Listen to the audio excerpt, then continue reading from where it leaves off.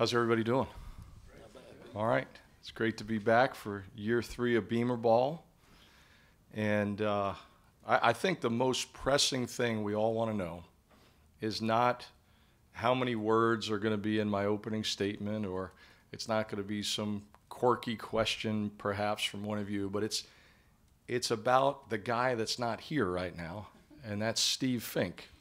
And I just have to say it's very timely that he's not here. He's the innocent bystander right now. And I think what we all want to know is, what is his plan for this fall?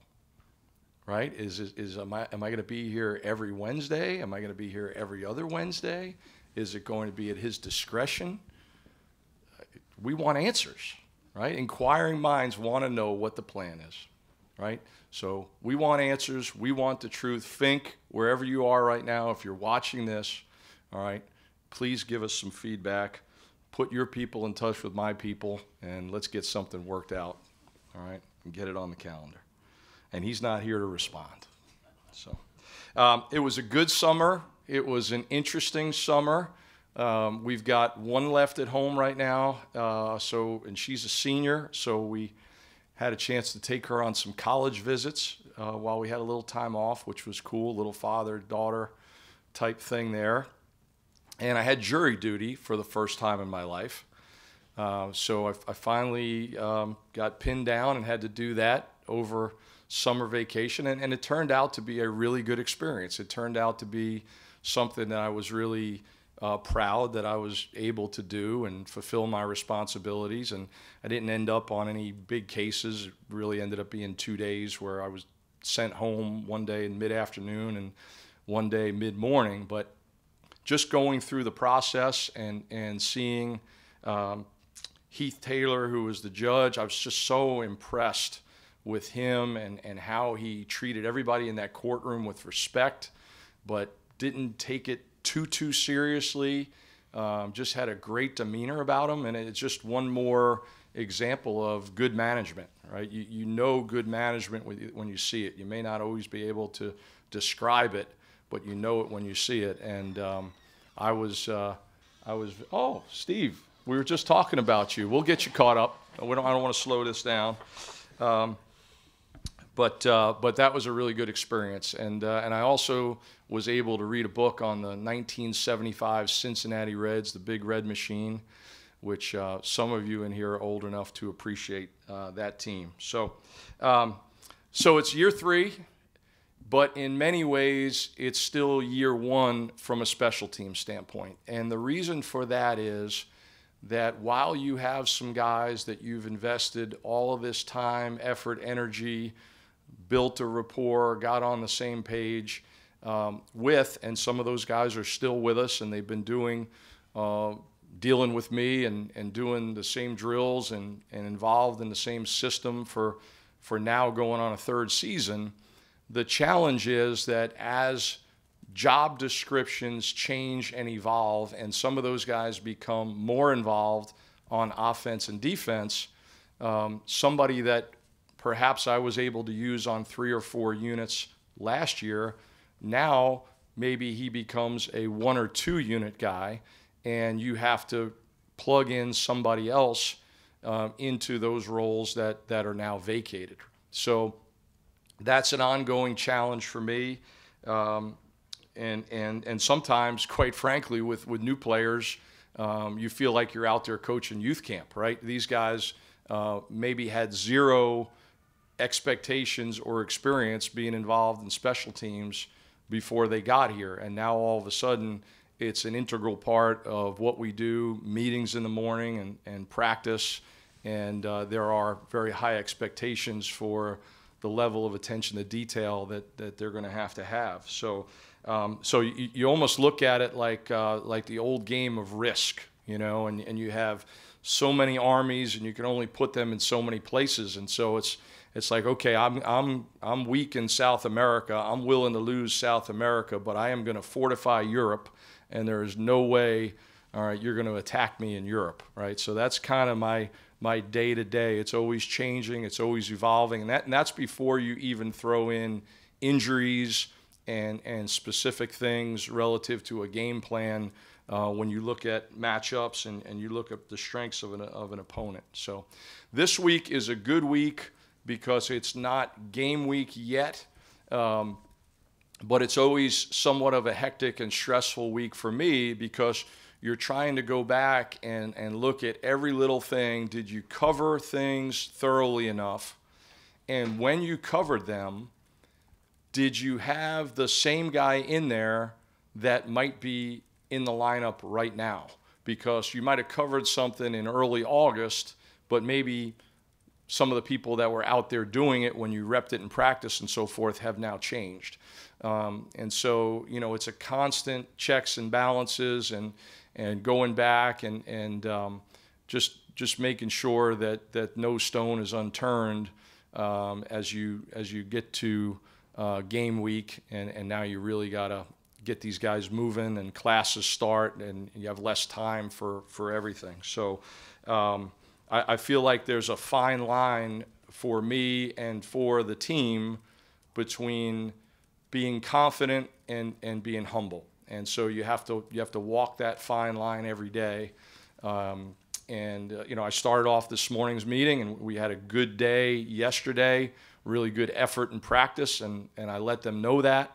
I wanted to pat them on the back for a job well done, but really from there on, it was general patting mode for me because we had a big day relative to one of our units and covering a lot of things that we hadn't covered yet, and we needed total focus, and we needed to maximize what we were going to get out of the meeting and practice today. So it's that balancing act back and forth every day, and being demanding, but still letting these guys know when we do something well that we're proud of them, and hopefully we are it's like when you invest in a mutual fund, right? And one of the first things you read is past results are not a guarantee of future performance, right? So we don't forget that we've outperformed the S&P 500 the last 2 years. We're proud of that. It's good stuff.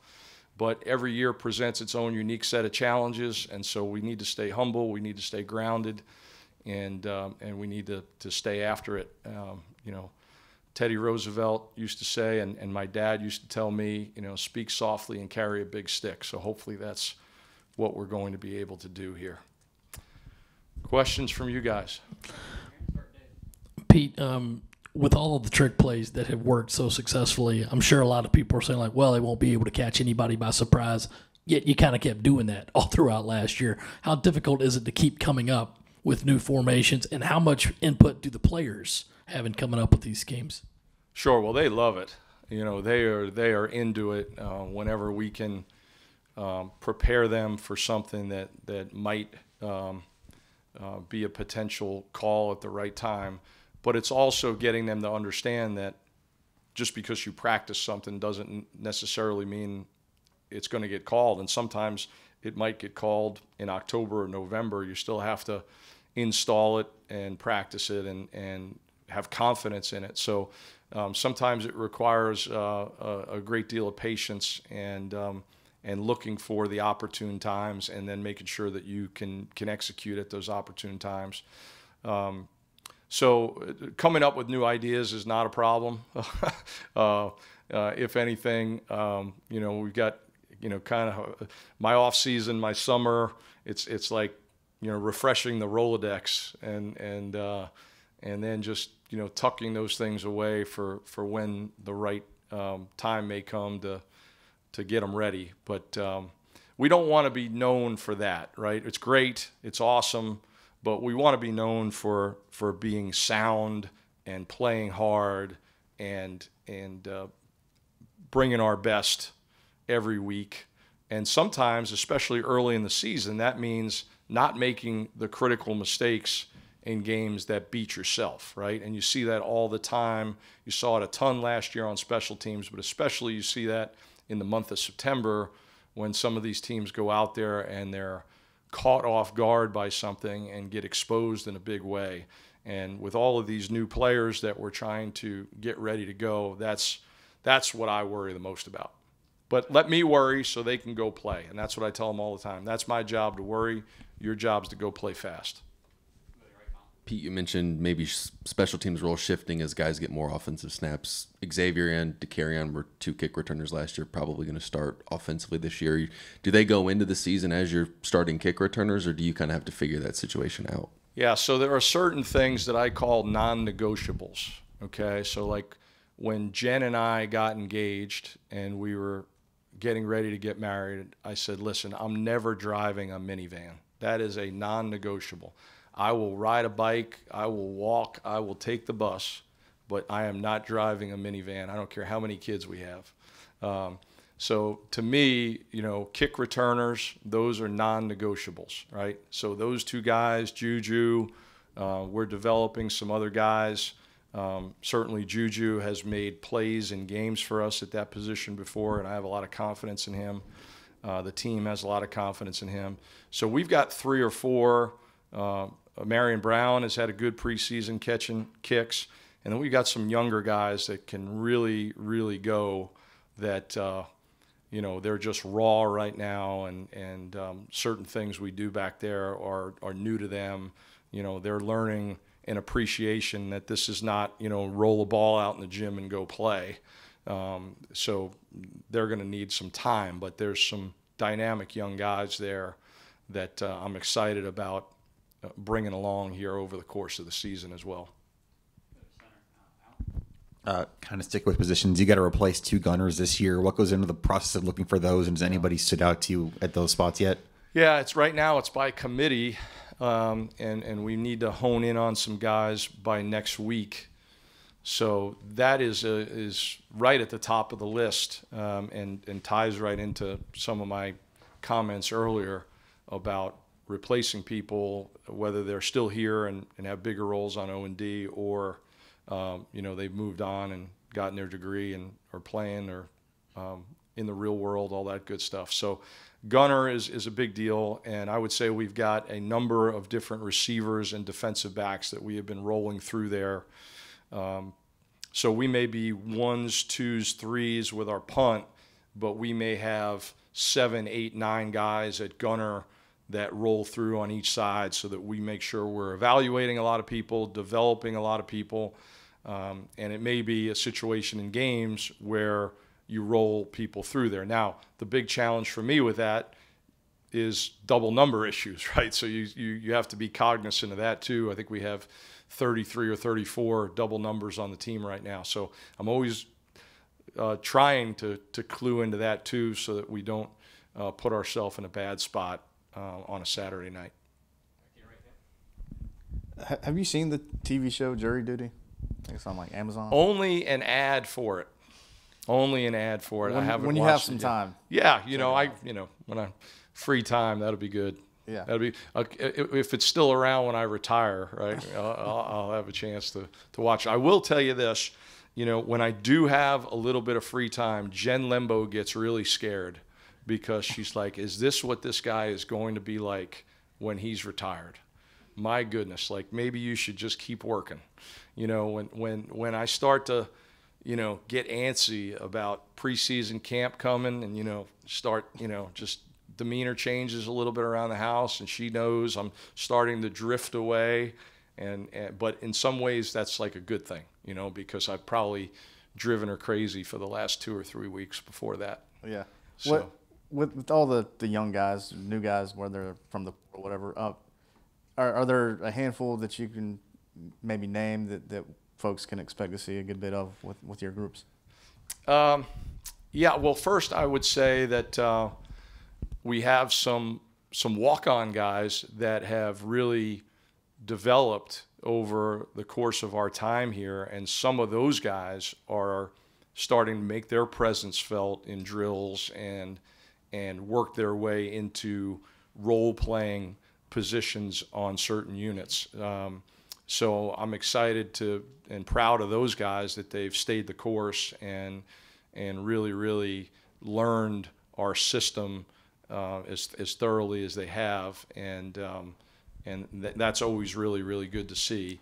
Some of the young guys, just going back to a previous question about returners, We're looking at Vakari Swain back there. We're looking at Tyshawn Russell back there. I think those two guys are really dynamic. Elijah Caldwell has done it in high school, and he's very natural catching the ball as well.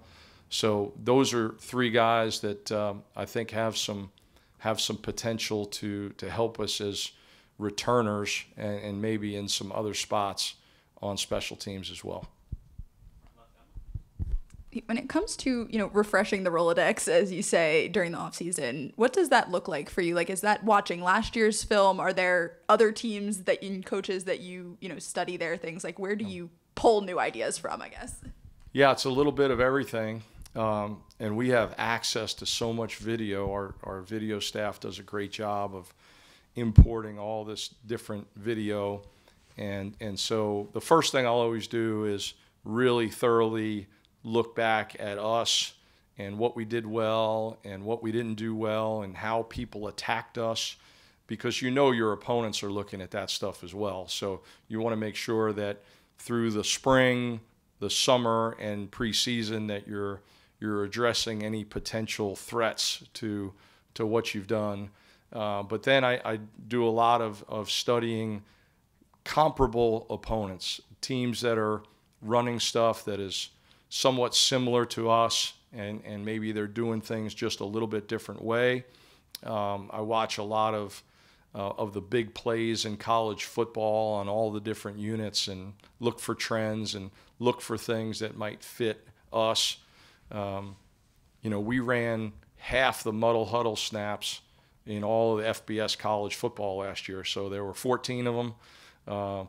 So I watched our 7, and then I watched the other 7. Usually Army's in there for a couple. Jeff Munkin, who's a good friend of mine, the head coach up there, who actually has a daughter that comes here to South Carolina.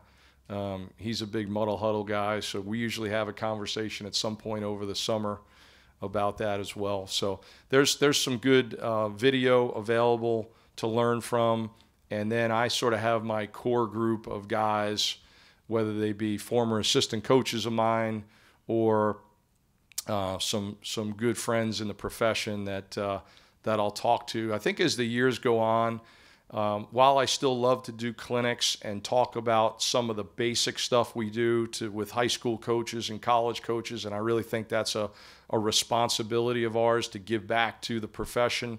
When it comes to some of the little things that I hold dear, I find myself being a little bit more tight-lipped about some of that. Specifically, and talking in detail only with a smaller handful of people. Hey Pete, after the first spring game, first scrimmage a couple weeks ago, Shane was talking about how like Nick Harbor and some of the younger guys getting on. I think you guys call it the punt pressure team, the unit. When you look at some of those younger guys, how are they coming along in the sense of buying into what you're talking about? And you kind of talked about it with Hill a little bit, but those other positions that kind of get overlooked but are very important, obviously, with what you guys are trying to achieve. Yeah, so it's all about being reliable, being consistent, and staying plugged in. I think that the guys that play as freshmen sometimes are not the best athletes, but they are the guys that can be the same guy every day and stack practices, not be a flash in the pan and look great at one thing one day and then you don't see them for 4 days. But it's just show up, bring your lunch pail, and keep getting after it every day. And that's in meetings too. So I called on Nick Harbor today in a meeting, and I asked him a question about a slide that I was showing that probably half the room wouldn't have gave me a quick response to it, but he gave me the right answer, and he gave it to me without much delay, and that's good. That means he's in there paying attention and staying plugged in,